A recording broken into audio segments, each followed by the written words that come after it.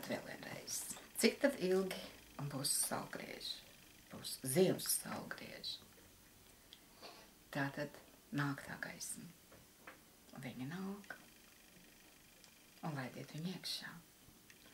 Tikai lūdzu nepārēdaties. Tas, ka mūsu senči varēja ēst cūku šņukuru, bet tās cūkas jau arī kāla tikai uz Ziemassvētkiem. Bet to gaļu taupīja visam gadam. Tātad viņi neēda katru dienu gaļu. Bet putrus gan. Bet viņi neēda arī viens otru. Nebija jau laika, bija smagi jāstrādā. Un izskatās, ka šodien ar to strādāšanu tā ir kā ir. Ja ir tik laiks aprunāt citus, mazgāt netīru veļu citu klātbūtnē, sūdzēties par saviem vīriem, par saviem bērniem, par valdību un par iekārtu. Ja kaut kas nepatīk, tad jāiet un jāmaina. Ja kaut kas nepatīk, tad jāsaka, es tā negribu, bet to jau arī nedara. Sēž latvietis komforta zonā. Viņam ir valsts darbs, viņam ir cieta alga. Viņš nedomā par tiem, kas viņam to algu maksā. Vā, cik tur ir ērti. Sēž deputāts krēslā. Nu jā, viņi tagad nokaunējās. To likumu, kad jāpaukstina alga, tad un tad viņu rokās ir to var mainīt. Un dalīt naudiņu, kura vēl nemaz nav nopelnīta. Es runāju par nākošo gadu. Ir arī diezgan smieklīgi. Ja tagad izskatās, ka viena liela daļa cilvēku imitē darbu un nestrādā. Viena liela daļa cilvēku ieņem amatus un nevar atbildēt ne uz vienu konkrētu jautājumu. Tātad vai viņi ir īstajā vietā? Mums nevajag ne tās politiķu paudzes. Mums nevajag nevienu ar iepriekšēju pieredzi. Jo iepriekšējā pieredze, kā mēs tagad redzam, ir komunistu valdīšanas laika pieredze. Un viņi sēž. Arī toreiz strādnieks tika pazemots, arī tagad. Ak, Dievs, nu taču, lai maksā.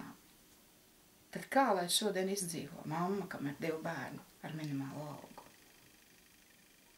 Un Rimīķēda nemaksā pilnu algu, minimālu. Viņi sarēķina, lai kādu stundiņu pietrūkst, lai nav jāmaksā tie nodokļi. Nu, Maksim dabūja par ibām. Tie nu tagad maksā to minimālo algu. Vai tiešām ir jānotiek atkal kādai nelaimē Latvijā? Lai vismaz tie lielie apdomātos un lēnām darīt to, kas viņam ir jādara. Viņš šodien liekas, ka viņi ir lieli. Gribat kādam novēlēt kaut ko sliktu, novēlēt viņam nākošu gadu kļūt par miljonāriem. Priecīgi nebūs. Jo Dieva likums ir vienkāršs. Tam, kam ir iedots daudz, ir jādalās ar tiem, kuriem nav nekā.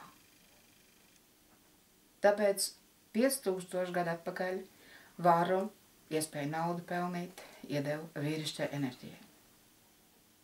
Šodien tas viss brūk, Sīrija, Iraka, tā ir divupe. Tur tas viss sākās. Un tur tas viss arī beigsies. Nepildīt tos Dieva likumus. Kara arī nebūs. Nevarēs ar kāru vairs šo atrisināt, ko paši ir samudžinājuši. Un ir vēl viena lieta. Un to zina visas tautas. Kas grib visu, tas nedabū neko. Un padomājiet, ko jūs gribat novēlēt sev, Saulgriežos, jaunajā gadā? Vai jūs maz zinat, ko jūs vēlaties un kas jums ir vissvarīgākais? Tā jau ir tā lūkšana. Ko tad lūgt? Vispār jau lūgt vajag par citiem, tad jau pašam arī būs. Mīļais Dievs, dod iespēju manai tautai kļūt par vienu ģimeni. Tā ir man lūkšana. Mēs esam tik maz. Mums katrs cilvēks ir liela vērtība. Un nav svarīgi, vai viņiem ir krievu saknes vai ukraiņu saknes. Viņi ir mūsu pilsoņi. Viņi ir lielāki patrioti nekā dažs labs latvietis. Ir jāmācās mīlēt.